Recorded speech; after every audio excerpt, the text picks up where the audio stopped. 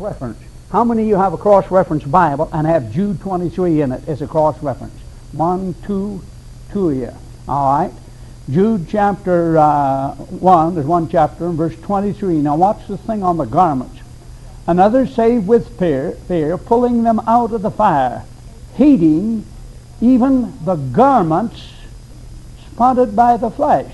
There's a strange thing. What is this thing that the garments spotted by the flesh? Now, evidently, if you compare that with Revelation chapter 16, take your Bible and turn to Revelation 16, and then compare all three verses together, maybe you can come up with something. Revelation chapter 16, and look at verse 2. Revelation 16, 2. And the first went and poured out his vial upon the earth, and there fell a noisome and grievous sore upon men which had the mark of the beast. So something happened to those people that took the mark of the beast. Some kind of sore fell on them. Some kind of sore fell on them. And then it says in Jude, they're spotted by the flesh. The garments are spotted by the flesh. Now, with that in mind, look back at Revelation chapter 3, and let's read verse 4 and 5 again. All right. Not defile their garments. They shall walk with me in white. So they get a white robe. They get white garments. For they are worthy. Now, verse 5. He that overcometh. There's that tribulation thing which you saw of all seven churches happen to overcome. What's he overcoming? He's overcoming the mark of the beast. He that overcometh, the same shall be clothed. Here it is. He's going to get a good set of clothes. Clothed with white remnant, and will not blot out his name out of the book of life. But I will confess his name before my Father and before his angels. So here's somebody in the tribulation that does not overcome, takes the mark, and defiles his garments. Now you need to write down some cross-reference. Get some cross-reference. I gave you a few. Let's turn to them again. So it's somebody who takes the mark of the beast. He gets some kind of thing that takes place that defiles his garments as well. His clothing goes bad. His clothes go bad. Now, Revelation chapter 16, watch where if he's faithful and he overcomes, the Lord gives him a white robe, gives him some clean clothes. And has to do with them being worthy. Revelation chapter 16 and verse 15. Revelation 16, 15. Behold, I come as a thief. Blessed is he that watcheth and now watch it, and keepeth his garments. Underline that. That's a man in the tribulation then. In keeping his garments, it's like the thing's automatic. As soon as he takes the mark, it defiles his garments too. Keepeth his garments, lest he walk naked and they see his shame. It's like it defiles his garment to the place to where he's end up with, it just rots his clothes. It'd be kind of like leprosy. It'd be a lot like leprosy. Be a lot like it. Now, the reason why you said leprosy is because that leprosy gets in clothing as well as it can get in a building. It can get in the flesh. It can get in the flesh, and that's where you find leprosy in the Old Testament, in the flesh. But you also find leprosy in a building. You also find leprosy in a piece of clothing. In a piece of clothing. So evidently, that's what that thing is connected with. Now let's get a few more cross-references. Look at Revelation chapter 6 and look at verse 11. Now write down the references. Revelation chapter 6 and verse 11. Let's pick up verse 10. Let's pick up verse 10. Let's pick up verse 9. And when he had opened the fifth seal, I saw under the altar the souls of them that were slain for the word of God and for the testimony which they have. And they cried with a loud voice, saying, How long, O Lord, holy and true, dost thou not judge and avenge our blood on them that dwell on the earth? And white robes, underline it, white robes were given unto every one of them. So here's somebody that's been killed and given a white robe. And it was said of them that they should rest yet for a little season, until thy fellow servant also their brethren, that they should be killed as they should be fulfilled. And I behold, and he said unto me, the sixth seal, and lo, there are the greater, well, so on down through the passage. But underline it, they get a white robe is given unto them, and then somebody else is going to die just like they died, shall be killed as we should be killed. Evidently, they get their head cut off because they wouldn't take the mark of the beast. They wouldn't take it, so they get their head cut off. All right, then they get a white robe, get a new robe. Now again, take your Bible, turn to Revelation chapter 7, and look at verse 9. Revelation chapter 7, verse 9. Here's this clothing, here's this garment, here's this white robe given to tribulation saints. Revelation chapter 7, verse 9. And after this I behold, and lo, a great multitude, which no man could number, of all nations and kindred and people and tongue, stood before the throne and before the Lamb, clothed, now watch it, with a white robe. With a white robe. There it is again. Those are tribulation saints. Tribulation saints. Let's look at, let's read verse, let's skip down and get verse 13. And one of the elders answered and said to me, what are these which are arrayed in white robes? There it is again in verse 13. Which cometh life? And he said unto me, Sir, thou knowest. And he said unto me, these are they which come out of the great tribulation. There it is, underline it. These are they which come out of the great tribulation. They get a white robe. They come through it. They pass it. They didn't take the mark. And have washed their robes and made them white in the blood of the Lamb. Tribulation saints. Tribulation saints. All right. Again, look at Revelation chapter 7. Oh, that's just the one I give you. That's the one I just give you. All right. So it has something to do with when they take the mark. They don't overcome. They take the mark. That they get some kind of sore, probably leprosy. Probably leprosy. That gets in the clothes and defiles their garments. Eats them up. Revelation chapter 3. Yes. When it says the garments that they were defiled by, could it be even something that like the warfare is going through? If you don't take that mark, there's something that they won't give to some of the people? Could be. There could be that. It could be that, but I would say probably leprosy, because when leprosy is so contagious that if you get in and touch anything that's leprosy on it, that's why in the Old Testament he had put his hand over his mouth and say, unclean, unclean. You couldn't touch a leper. Yeah. Yeah. Mm-hmm. That might be true. But then if you look at this, look at Revelation chapter 13 and go back to Jude chapter 23. Look at Revelation 13 and look at Jude chapter 23 again. And watch this one particular word here.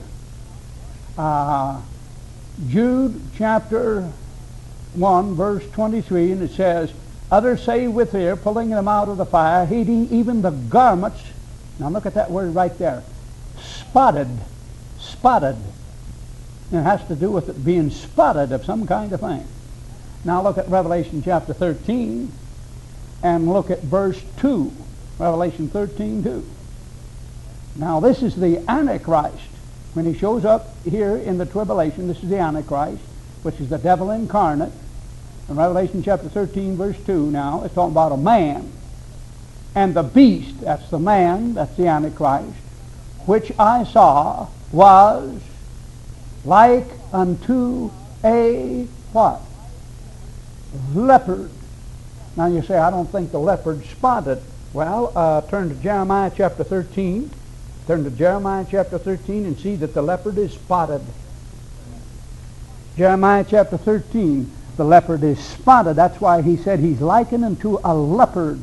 When he describes something, I want you to see a man, that's the Antichrist, and describes him to you, he said he's like a leopard. He's like a leopard. Well, he's spotted. Jeremiah chapter 13 verse 23 says, can the Ethiopian change his skin, or the leopard his what? Spots. So it has something to do with the leopard's spots. That's what it has something to do with. Now I'm not exactly what it is connected with, but it has something to do with the leopard spots. All right, now back to Revelation chapter 3 again. Revelation chapter 3 in verse 5.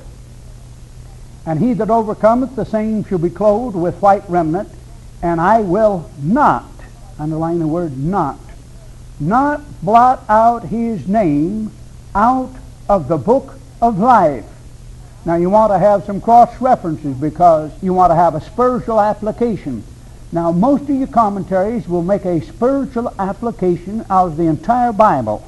They'll spiritualize the whole Bible from Genesis to Revelation. They'll spiritualize the whole thing. And that sometimes is disastrous. Now we'll make a spiritual application, and you need to know the spiritual application. Take your Bible and turn to John, the Gospel of John, and turn to 1 John chapter 4. Now this is a spiritual application of the passage. 1 John chapter 4. 1 John chapter 4.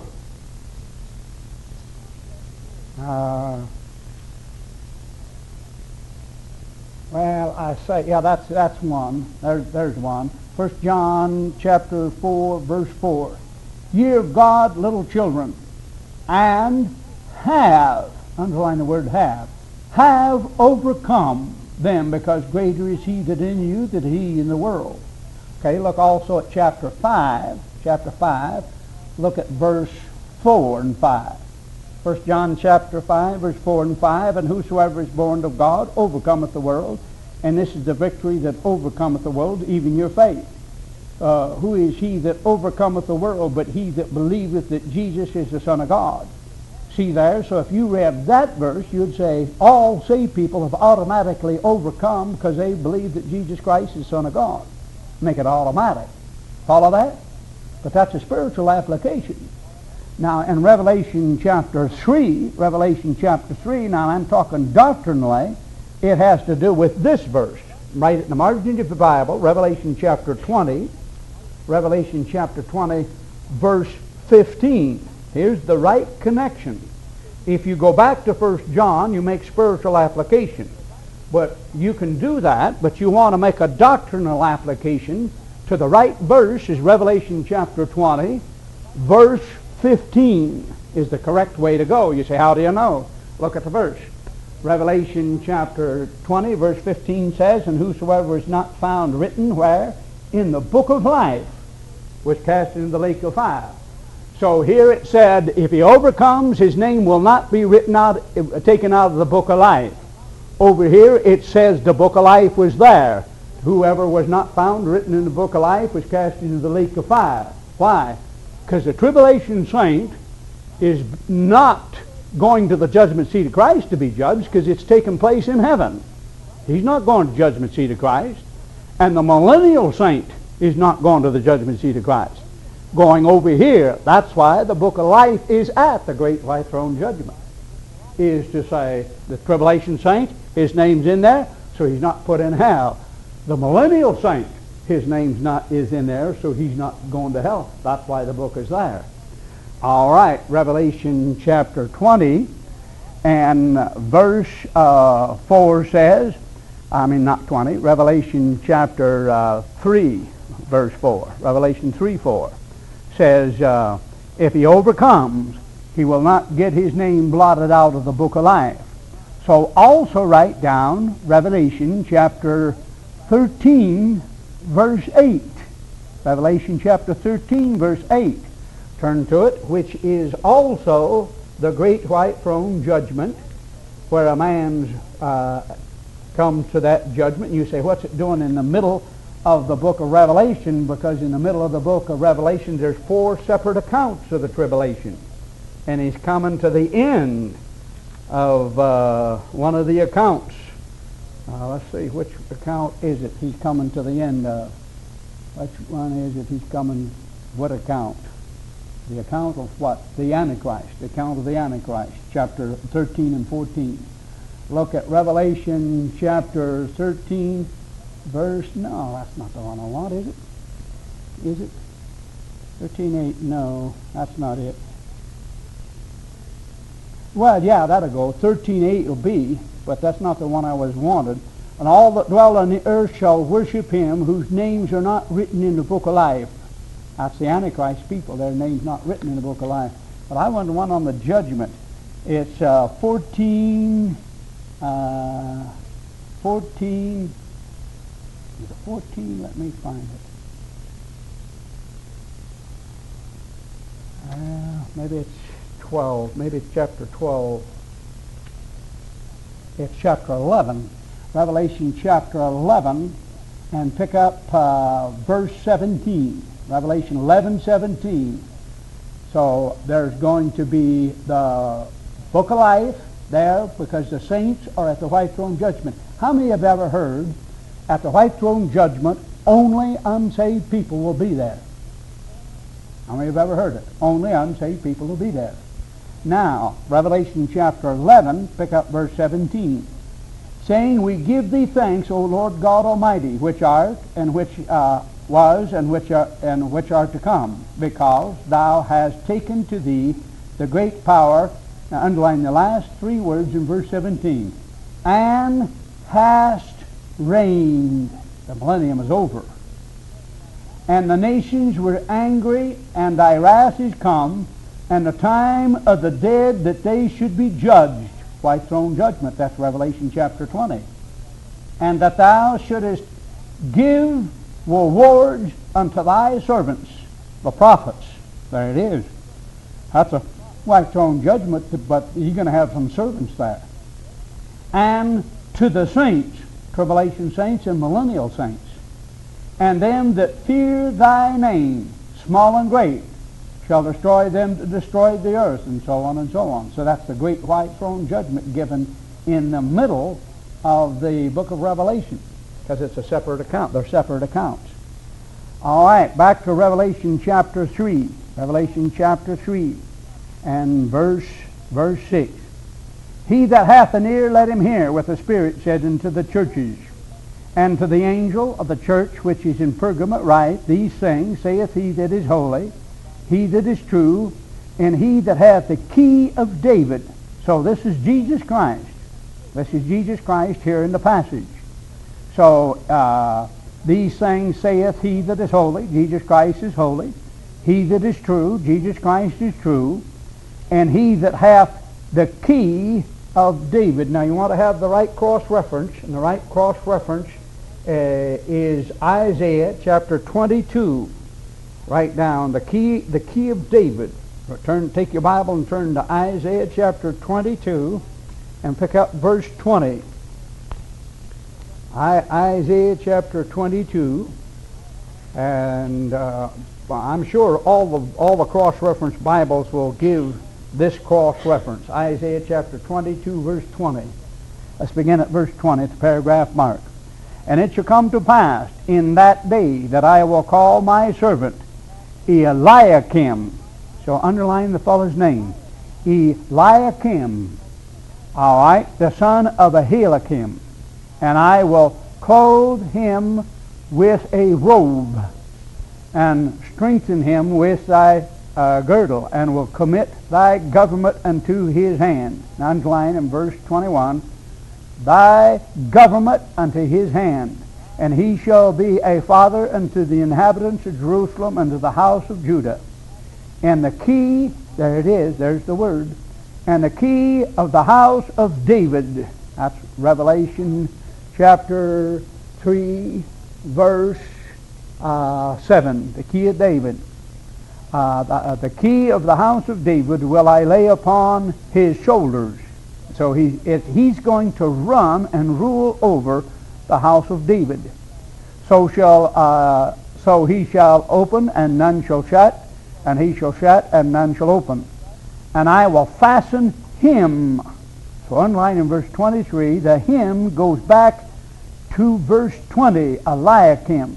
So draw a line under the him in verse 23 and draw a line back to Eliakim in verse 20. I will fasten him as a nail in a sure place. As a nail in a sure place. And he shall be for a glorious throne. Underline that, throne. So the key of David is to rule over the house of David. That's what it is. The key of David is to rule over the house of David. All right, and his father's house, and they shall hang upon him all the glory of his father's house, and so on down through the passage. Now he'll give you another cross-reference. So Jesus Christ has the keys of death and hell. He also has the key of David. Here's a great cross-reference. Take your Bible and turn to Luke chapter 1. Luke chapter 1. And in Luke chapter 1, let's pick up verse 32. So the key of David is to have the power to rule over the house of David. Luke chapter 1 verse 32 says, "And he shall be great, and shall be called the Son of the Highest, and the Lord God shall give unto him the throne of his father David." That's an earthly throne that begins in the millennium and goes into eternity. "And he shall reign over the house of Jacob forever, and his kingdom there shall be no end." All right, Revelation chapter 3 now. Revelation chapter 3 and verse 7. Then the key of David is Isaiah 22. It's the power to rule over his kingdom. "And he openeth and no man shutteth. He shutteth and no man openeth.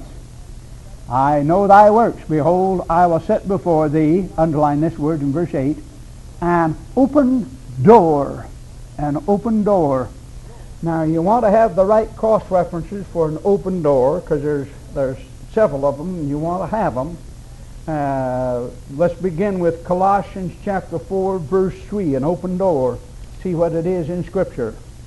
Colossians chapter 3 and pick up verse 3. 4, Colossians 3:4. Is it 4:3? 4:3. 4:3. While praying also for us that God would open unto us, now here it is, a door. So you're praying for it. This is what you ought to pray for. You ought to pray that God would give you an open door. That God would open it to us. Notice the word in verse 3, praying. Underline it with your pen. Praying, praying. So you want an opportunity to do something, then pray that God gives you that opportunity. Praying also for us that God would open unto us a door of, now watch it, utterance. That's an opportunity to witness to somebody. To speak, there it is again. So it's an opportunity to put the Word of God out. It's an opportunity to witness to somebody. It's an opportunity to put out a tract. Utterance to speak the mystery of Christ, for which I am also in bonds. All right, now get another cross-reference, 2 Corinthians 2:12. Turn to it, 2 Corinthians 2:12. Here's an opportunity. So pray for it. Pray that God give you a chance, give you an opportunity. 2 Corinthians 2:12. And it says, 2 Corinthians 2:12 says, "Furthermore, when I come to Troas to preach Christ's gospel, a door was opened unto me of the Lord." So, underline, to preach Christ's gospel. So you want to get a chance to preach the gospel to somebody, then you pray for it and underline it. A door was opened. So God's guiding in your life is like what? When God guides you somewhere, what does He do? He opens the door. Now write this down. Don't knock the door down. Don't open the door yourself. Don't open the door yourself. You say, what's that? We force our way into something, we force it through and say, well, it's God's will. No, you did what you wanted to do. An open door is an opportunity that comes, and you're praying, you're saying, the Lord, give me a chance, give me an opportunity, and blam, there it is. The Lord opens the door. The Lord opens the door. And you pray, say, I do it this way. I say, Lord, give me a chance to preach. Give me a place to preach. Give me an opportunity to preach to somebody. And then the Lord will open up a door, and I'll get a chance to just preach to them. Some guy will ask me, like just the other day, a fellow said to me, what do you think about the Mormon church? I thought, man, I got 1,000 things to do, but I can't leave this one. I got sidetracked for quite a while. What do you think about the Mormon church? Well, there's a lot I think about them. But you say it's an opportunity. Yeah. Yeah, man, you ask a Baptist preacher what he thinks of the Mormon church. All right. Again, write down, you should have Acts 14:27, Acts 14:27, and 1 Corinthians 16:9. It's an open door. It's a chance for you to do something. So when you want God to do something with you and guide you and direct you and bring your life a certain way, say, Lord, give me an open door. Then you're looking and you're waiting, and all of a sudden you like a door being open. You say, boy, this is what the Lord wants me to do. Blam! Go through the door while it's open. Don't dilly-rally and have the door shut, because you wouldn't go through it.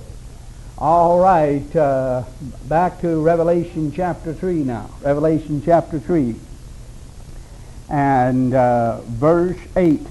I know thy works. Behold, I have set before thee an open door, and no man can shut it. And thou hast little strength, and hast kept my word. Underline that.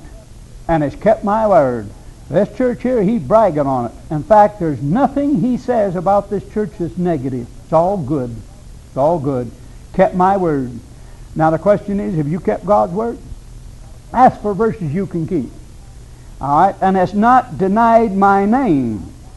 So evidently, not denied my name. Look at Matthew chapter 10, verse 22. Has not denied my name. It's like in the tribulation saint is going to deny if he takes the mark. If he takes the mark, he's going to deny the Lord's name. I look at Matthew chapter 10, verse 22. Matthew 10:22. Ye shall be hated of all men for my name's sake. But he that shall endure to the end shall be what? Saved. See that thing? You shall be hated of all men for my name's sake, for the name of the Lord Jesus Christ. Evidently, when the Antichrist comes and makes folks take a mark, they have to say something about the name of Jesus. They have to say something about it. All right. It might be that they say he had an unclean spirit. It might be. Revelation chapter 3. Revelation chapter 3 and verse 9. Behold, I will make them of the synagogue of Satan, which say they are Jews and are not, but do lie. Behold, I will make them come and worship before thy feet, and to know that I have loved thee. Now underline, which say they are Jews, they say they're Jews, and are not. Now who does that today? Who today says that they're Jews and they're not Jews? Yeah, a lot of them do. Yeah, there's a whole slug of them. There's a whole slug of them say they're Jews and they're not. Ain't that a wild shot? Okay, if you say you're a Jew and you're not a Jew, you're of the synagogue of Satan. Get that much out of the verse. Get that much out of the verse. You belong to the devil's church. Man, what a wild thing to say. Who's this guy? No, that's what it says. It says you say you're a Jew and you're not a Jew, you're the synagogue of Satan. Now you want to write down some cross-reference. Take your Bible and turn to the book of Romans. In the book of Romans, there's a spiritual Jew and there's a physical Jew. Now here he says these folks are saying they're Jews, physical Jews. Why? They want to take all the promises that are given to the physical Jew in the Old Testament and the book of Revelation. In Revelation chapter 7, he gives them the promises of the 144,000, which are all Jews, and gives them the 7 tribes. You know what Jehovah's Witnesses say the 144,000 are? They say that's them. Well, they're all Jews. And I say, how do you say you're a Jew then? They say, well, we're Jews. I then take them to this. Take them to Revelation chapter 3, verse 9, and say, yeah, you got the devil's church. Ooh, boy, they really flip out. Turn to Romans now, and watch this thing on a man saying he's a Jew. All right, turn to Romans chapter 2. Romans chapter 2. Now, and pick up verse. Here's the verse that Herbert W. Armstrong went off on. He went nuts on the verse and went way out in left field and messed up the whole thing totally. And this is the verse the Jehovah's Witnesses use to mess up. Think they're Jews. And all the rest of them, when they say they're Jews, this is the verse they use. Romans chapter 2, verse 29. But he is a Jew which is one inwardly. The circumcision is that of the heart and in the spirit, and not in the letter, whose praise is not of man, but of God. Now look what it said. But he is a Jew which is one inwardly. Now, write in the margin of your Bible, he is a spiritual Jew, not a physical Jew. When it says, but he is a Jew which is one inwardly, that's talking about a spiritual thing inwardly. Then you can say you're a spiritual Jew inside, but you can't say you're a physical Jew. You're not a physical Jew. Now, so circle the word Jew there in verse 29. Now look at chapter 3, verse 1. What advantage then hath the Jew? There's your physical Jew in 3:1. What advantage then hath the Jew? So the first one's a spiritual one, and the second one is a physical Jew. So they're both. You're not a physical Jew, but you are a spiritual Jew. See that thing? So when you go to Galatians chapter 3, take your Bible and turn to Galatians chapter 3, it says you're a Jew again.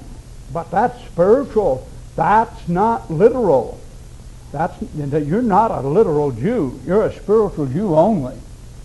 Turn to Galatians and Galatians chapter 3 and pick up verse 27. That's how these guys all got messed up. They got these two verses. They went to Romans chapter 2 verse 29 and then compared it to Galatians chapter 3.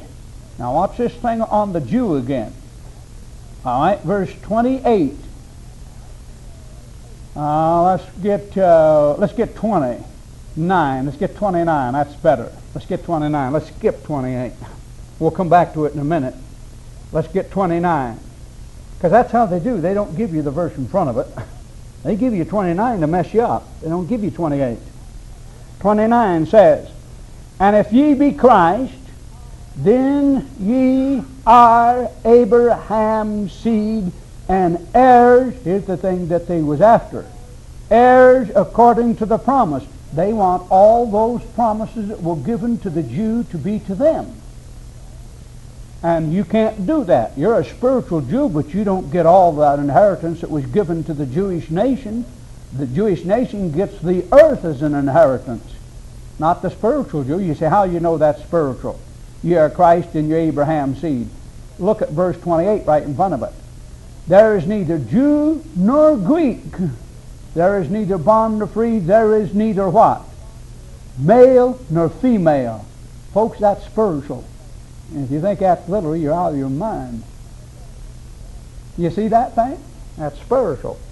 All right, back to Revelation chapter 3. So somebody in the tribulation are saying they're Jews and they're not Jews. They're lying. They're the synagogue of the devil. They ain't Jews, but they're saying they are. Now, why would a person want to say they're a Jew?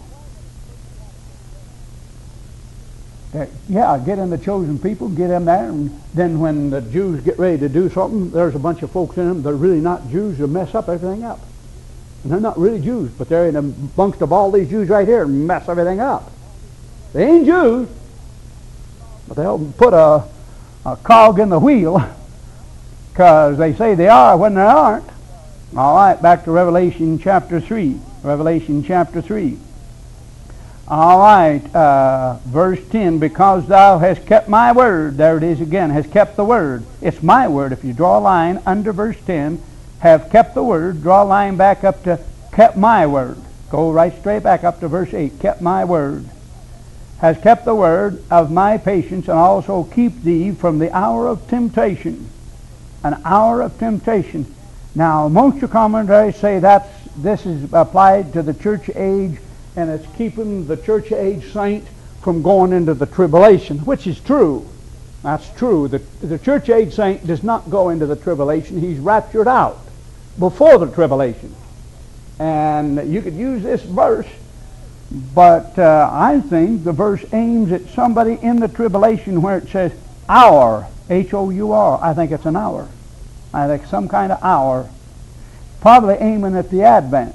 But all your commentaries, all your cross-references give it to being in the church age, and therefore the church is not going to go into the tribulation, which shall come unto all the earth, to try them that dwell on the earth.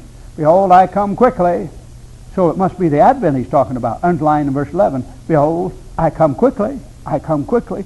He's saying, the Advent, it's almost over, right here, coming back. Why, if it's way back here, did he come quickly way back here, folks? 2,000 years he didn't come quick. Right here in the tribulation, when he says, I come quickly, boy, he comes quickly. Right there, boy, he returns.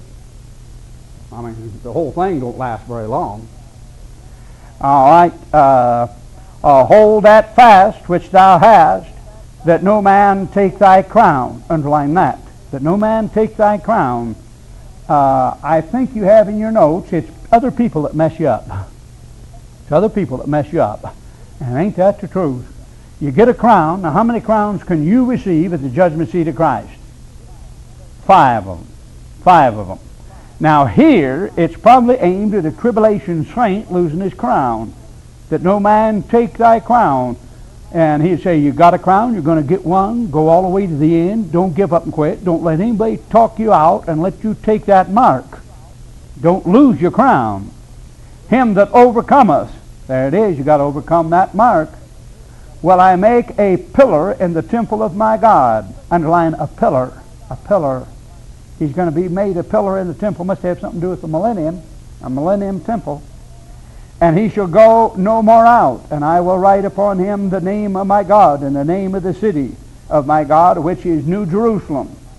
So he gets a name of New Jerusalem written on him. We're going to write on him. Which come down out of heaven. So the New Jerusalem comes down out of heaven. For my God, and I will write upon him my new name. So he gets the name of God the Father, he gets the name of New Jerusalem, and he gets the new name of Jesus Christ. Now write down Revelation 19:12. Revelation 19:12. This fellow's going to be written all over. I guess the Lord likes to write on people.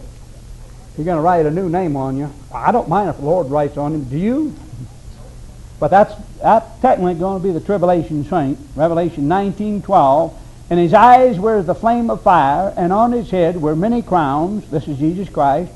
And he had a name written that no man knew but he himself. Whatever that name is, probably the name he's going to write on that tribulation saint. Nobody knew that but he himself. I don't know what name that is, but whatever name it is, that's probably the one he's going to write on them. Revelation 3:13. He that hath an ear, let him hear with the Spirit saith unto the churches. He says that to all 7 churches. And unto the angel of the church of Laodicea. And here's the last one.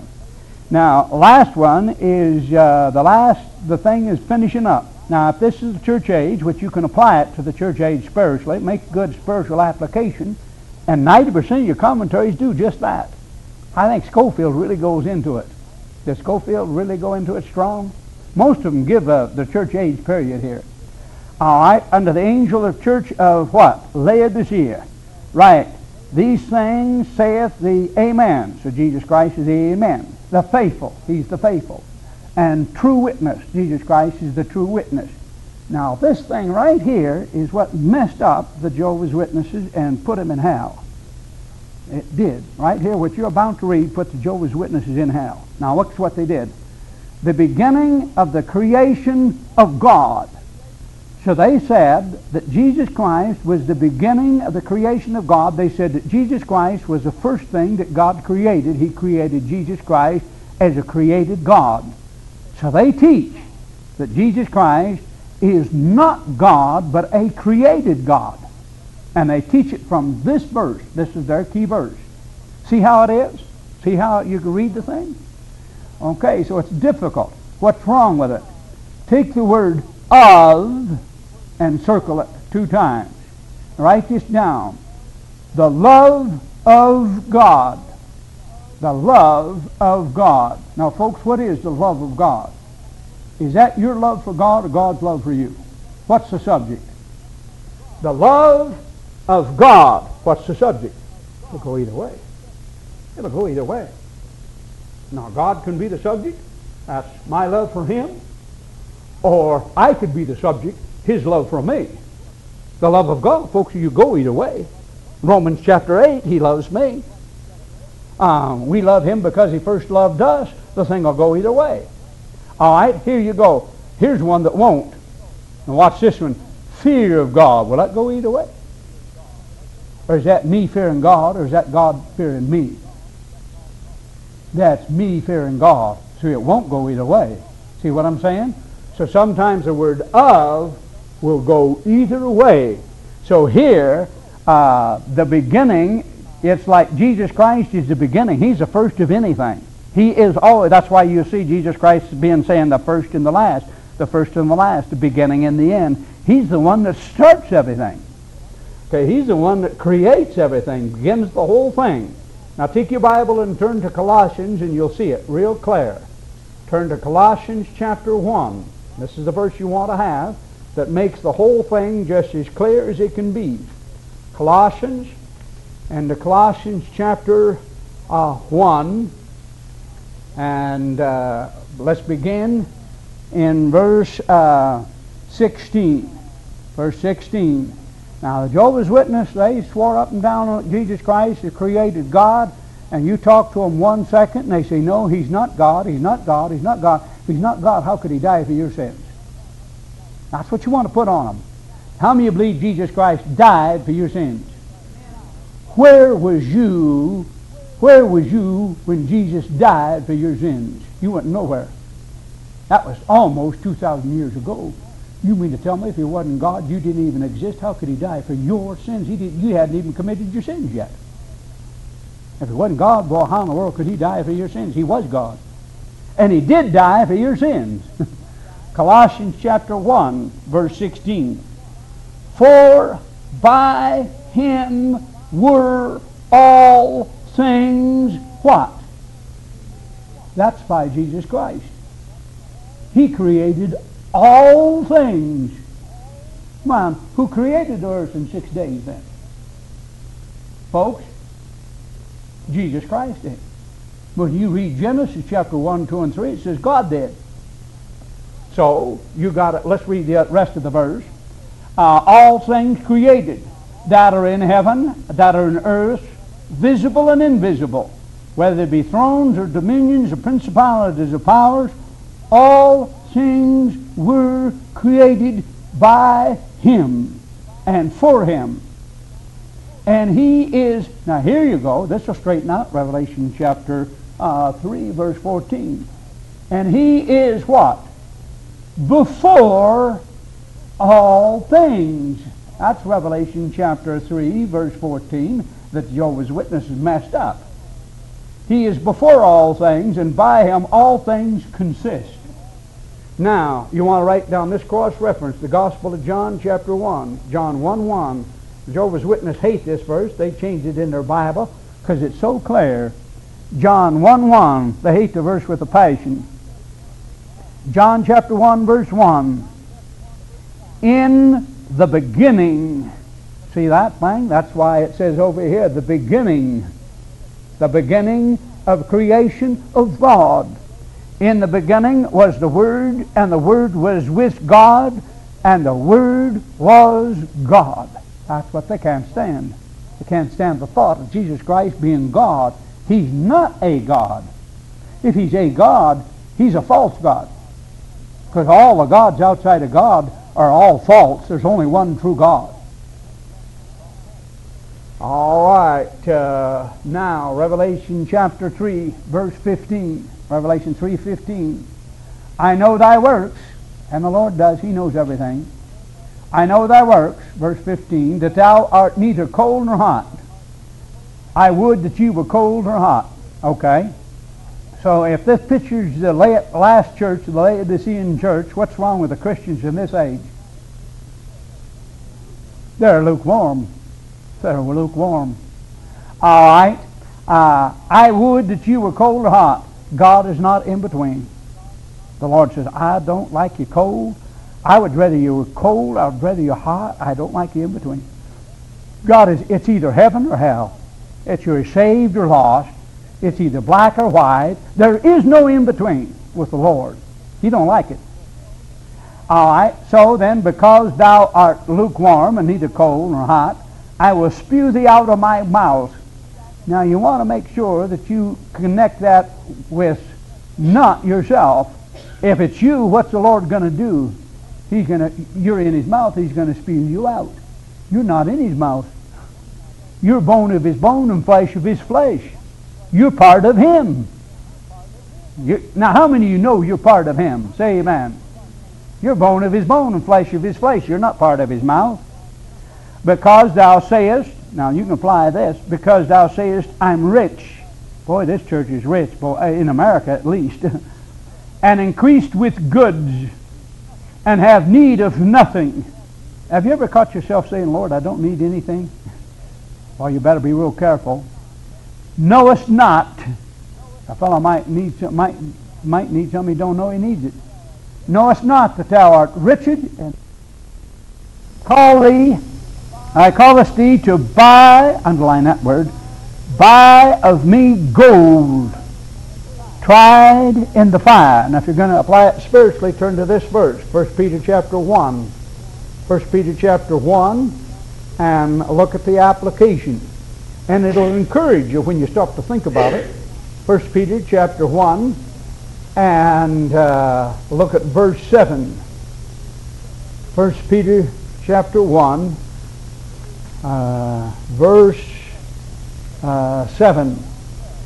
Now notice it says, but the trial of your faith, being much more precious than gold that perishes, though it be tried in fire, might be found unto praise, that's God praising you, and honor, God honoring you, and glory, God giving you glory, at the appearing, that's going to be the judgment seat of Christ, at the appearing of the Lord Jesus Christ. You ought to keep your eye on Him coming back, because He's going to come back. All right, so the trying of your faith. Now there's some things that try your faith, brother. What are some things that try your faith? Poverty. Write it down. Money problems will try your faith. You know what the Lord will do? The Lord will give you money problems just to try your faith. See what you're made of. See if you come out in like gold. So when the bills are not paid, say, okay, Lord, I know you're trying my faith. I'm going to keep on doing right. You know what else will try your faith? Sickness will try your faith. When you get sick, you want to say, okay, Lord, you're just trying my faith. I want to keep on doing right and not get mad and frustrated. A lot of things will try your faith, boy. Somebody that really loves you forsaking you will try your faith. There's some things in life that will try your faith. There's a lot of them that will try your faith. Come forth as gold. Revelation chapter 3. Revelation chapter 3. And verse 3. I count thee to buy of me gold tried in the fire, that thou mayest be rich. And white remnant. That goes back to verse 4. There's that white remnant. There's them white robes. That thou mayest be clothed. There it is. That goes back to verse 4. Somebody may not be clothed. And that the shame of thy nakedness. There it is again. Now I heard a guy down there in Brother D'Amato's church get up and preach that a Christian would be naked at the judgment seat of Christ. Well, you ought to see his congregation. And this guy was visiting. And there's a visiting preacher. It wasn't even his church. And Brother D'Amato's church was sitting out there and all his people. And the preacher got up and started preaching this verse, the shame of thy nakedness, and went on a whole bunch of cross-reference. And he put a whole bunch of folks at the judgment seat of Christ all naked. Well, you ought to have seen those folks. Boy, I mean, yeah, I thought to myself, wow, what a thing to preach in another guy's church. You can preach that in your own church, but be careful what you preach in somebody else's church. And he did it. And he went out, but boy, they blackballed him. From that point forward, they said, well, what did he do that for? And he shouldn't have done it, not in another fellow's church. Now, I mean, you can do that in your own church, it's your own pockets, your own people that you get mad at you. You have to face it, but Man, do that to some other guy's church? No, I don't know if I'd have done that, boy. But each his own. We're clothed in Christ's righteousness. And the tribulation saint, he's clothed in Christ's righteousness to a certain extent, but he still has his part of his own. Now take your Bible and turn to Revelation chapter 19. We'll turn to Revelation chapter 19. And notice about clothing. Notice about clothing. Revelation chapter 19, look at verse verse 8. Revelation chapter 19, verse 8. And to her was granted that she should be arrayed in fine linen, clean and white. Now underline the last part of that verse. For the fine linen is the what? What is it, folks? The righteousness of who? Of the saints. Then clothes has to do with the righteousness of the saints. That's why it said they are worthy. See? And that's how the fellow got on the thing. He said the thing, it's the righteousness of the saints. He took that verse. And by the way, that verse is aimed at the church. That verse is aimed at the church back here. But he said, okay, that's aimed at the church back here, and it's the righteousness of the saints. So if a church-age saint doesn't have righteousness, he comes up naked at the judgment seat of Christ. Ooh, boy, I mean, the hair just went up on the back of her head when he did that. But the righteousness of the saints is actually going to be the righteousness, I think, of the tribulation saints. I could be wrong, but that's what I think it is. The righteousness of the tribulation saints. And when he takes the mark, he defiles his garment and he shows up naked. And he shows up naked at the great white throne judgment. Now if you put it back there in the church age, then you got a Christian showing up naked at the judgment seat of Christ who didn't live right. And that's what that preacher did. You see what I'm saying? You see what I'm saying? All right, let's find a quitting spot. Revelation chapter 3. Shame of thy nakedness do not appear. I believe it's tribulation saint. And anoint the eyes with eye salve, that thou mayest see. So some way or another, I think it's spiritual eyesight. You need to pray for the Lord's eye salve. Now I don't know where you're going to find that in the Bible. Anoint your eyes with eye salve. Outside of, Lord, I can't see like I ought to see. Lord, show me, help me see right. That kind of thing. Spiritual sight. Spiritual sight. As many as I love, I rebuke and chasten. So if the Lord loves you, he does what to you? How many believe the Lord loves you? Okay, then he'll chasten you. Be zealous therefore, and repent. Behold, I stand at the door and knock. If any man hear my voice and open the door, I will come in to him, and he and sup with him, and he with him with me. So it's an individual thing. It's an individual thing. This verse is used by a lot of soul winners to get somebody saved, saying the Lord's standing at the door of your heart, and he wants knocking on the door of your heart, and he wants to come in. Will you open up the door of your heart and let Jesus come in? That's a spiritual application of the verse. And I've even used that myself.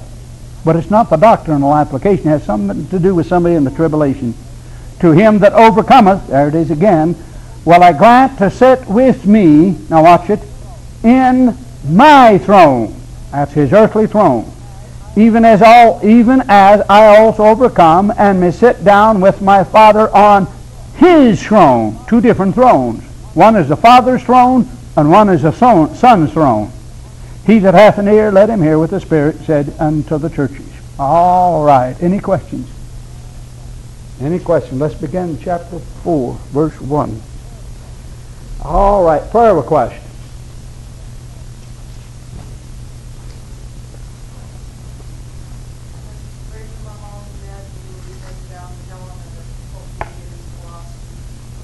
Okay.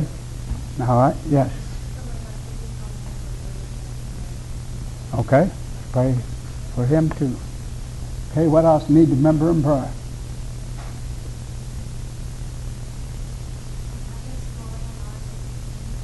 All right. Let's pray for Gloria.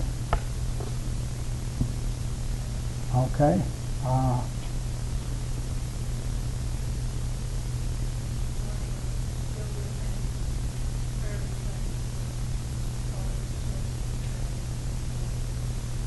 right. Now what else? How's your arm doing, Lanny? Good. Good. Good. Good. It's going to be okay. Hopefully. All right. There you go. Not too quick. Not too quick. Give it some time.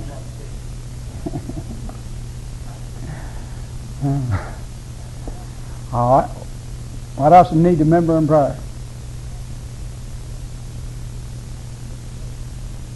Not forget to pray for the preaching on the street this summer. And don't forget to pray for the jail ministry. And appreciate you praying for the visitation. Okay, what else do you need to remember in prayer? All right, let's remember to pray for him, Brother Miller. All right, let's remember to pray for the kids on the bus. Had a young fellow get saved here Sunday, rode the bus. Chuck got a chance to lead him to the Lord. Young fellow sit here, and he wouldn't walk the aisle, but he wanted to get saved, and evidently Chuck got a chance to talk to him, pray with him, got saved. That's good. That's the way people are. Well, good. Good. Let's pray that the Lord will help him grow now and keep the devil away from him. You know, most Christians that get destroyed as babes. As babes. It's real easy for children to die when they're young like that. And of course they don't die spiritually, they go to heaven, amen. But the devil gets an awful lot of them. They need to become strong and learn how to fight. Okay, what else do you need to remember in prayer? All right, yes. Let's remember them in prayer too. I'm sure there's a lot of broken hearts and bitterness and a lot of things you can't understand. Crazy world we're in.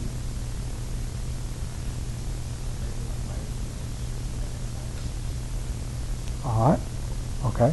Let's remember her in prayer then. Okay, what else do we need to remember in prayer? Let's go to the Lord in prayer. Dear Heavenly Father, I pray that you'd hear our prayers tonight, and I pray that you would answer our prayers according to your will, Father. We just look to you for our prayer meeting tonight. In Jesus' name I pray, and for his sake, amen.